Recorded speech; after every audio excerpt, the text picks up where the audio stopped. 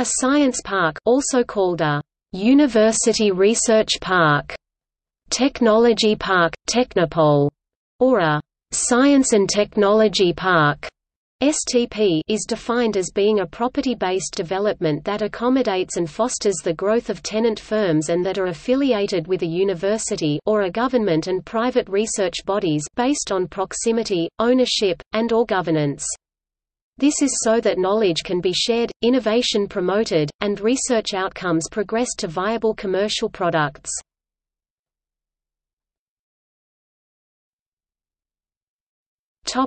Background. The world's first university research park started in the early 1950s near Stanford University. Another early university research park was Research Triangle Park. In 1969, Pierre Lafitte founded the Sophia Antipolis Science Park in France. Lafitte had traveled widely and developed a theory of cross-fertilization, where individuals could benefit mutually by the exchange of thoughts in many fields including culture, science and the arts. Science parks are elements of the infrastructure of the global knowledge economy. They provide locations that foster innovation and the development and commercialization of technology and where governments, universities and private companies may collaborate.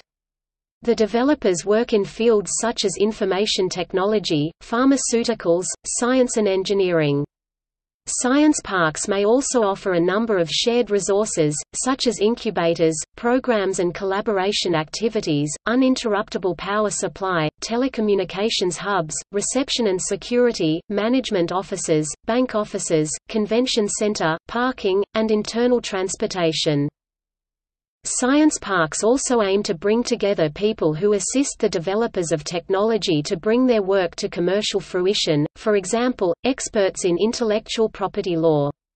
They can be attractive to university students who may interact with prospective employers and encourage students to remain in the local area. Science parks may be designed to enhance the quality of life of the workers. For example, they might be built with sports facilities, restaurants, creches or pleasant outdoor areas.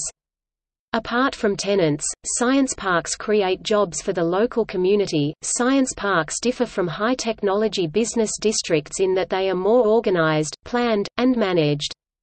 They differ from science centers in that they lead to commercialized products from research. They differ from industrial parks which focus on manufacturing and from business parks which focus on administration.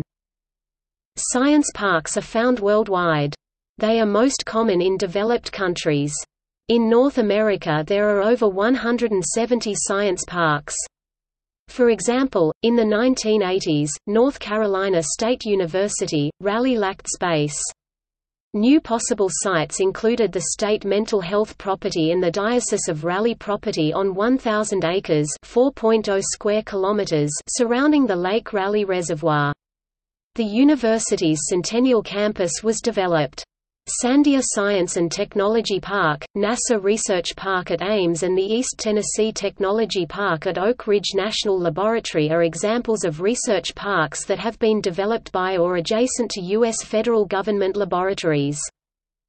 Science and Technology Park (STP) activity across the European Union has approximately doubled over the last 11 to 12 years, driven by the growth of the longer-standing parks and the emergence of new parks. There are now an estimated 366 STPs in the EU member states that manage about 28 million square meters of completed building floor space, hosting circa 40,000 organizations that employ approximately 750,000 people, mostly in high-value added jobs. In the period from 2000 to 2012, total capital investment into EU STPs was circa €11.7 billion central estimate. During the same period, STPs spent circa €3 billion on the professional business support and innovation services they either deliver or finance to assist both their tenants and other similar knowledge-based businesses in their locality. Increasingly, the reasons why STPs are sound investments for public sector support are becoming better understood and articulated. The evidence base shows that better STPs are not simply the landlords of attractive and well-specified office-style buildings. Rather, they are complex organizations, often with multiple owners having objectives aligned with important elements of economic development public policy, as well as an imperative to be financially self-sustaining in the longer term. Topic definitions. The Association of University Research Parks (AURP) is a non-profit association consisting of university-affiliated science parks. It defines university research and science parks as property-based ventures with certain characteristics, including master-planned property and buildings designed primarily for private, public research and development facilities, high technology and science-based companies and support services, contractual, formal or operational relationships with one or more science or research institutions of higher education, roles in promoting the university's research and development through industry partnerships, assisting in the growth of new ventures and promoting economic development, roles in aiding the transfer of technology and business skills between university and industry teams, and roles in promoting technology-led economic development for the community or region. The International Association of Science Parks (IASP), the worldwide network of science parks and areas of innovation, defines a science park as an organization managed by specialized professionals, whose main aim is to increase the wealth of its community by promoting the culture of innovation and the competitiveness of its associated businesses and knowledge-based institutions. To enable these goals to be met, a science park stimulates and manages the flow of knowledge and technology amongst universities, R&D institutions, companies and markets. It facilitates the creation and growth of innovation-based companies through incubation and spin-off processes, and provides other value-added services together with high-quality space and facilities. The Cabral de Hab Science Park Management Paradigm was first presented by Regis Cabral in 10 points in 1990.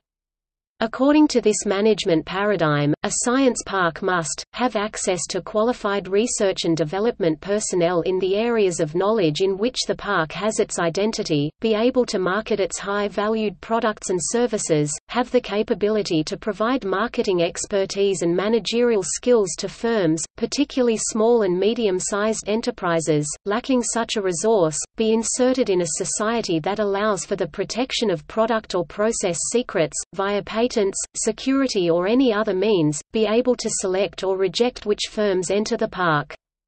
A science park should have a clear identity, quite often expressed symbolically, as the park's name choice, its logo or the management discourse, have a management with established or recognized expertise in financial matters, and which has presented long-term economic development plans, have the backing of powerful, dynamic and stable economic actors, such as a funding agency, political institution or local university, include in its management an active person of vision, with the power of decision and with the high and visible profile, who is perceived by relevant actors in society as embodying the interface between academia and industry, long-term plans and good management, and include a prominent percentage of consultancy firms, as well as technical service firms, including laboratories and quality control firms.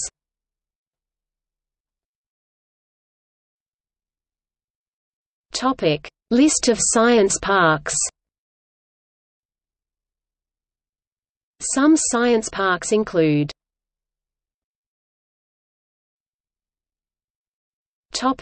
See also Business cluster, Cluster development, Business incubator, Megasite, List of research parks, List of technology centers.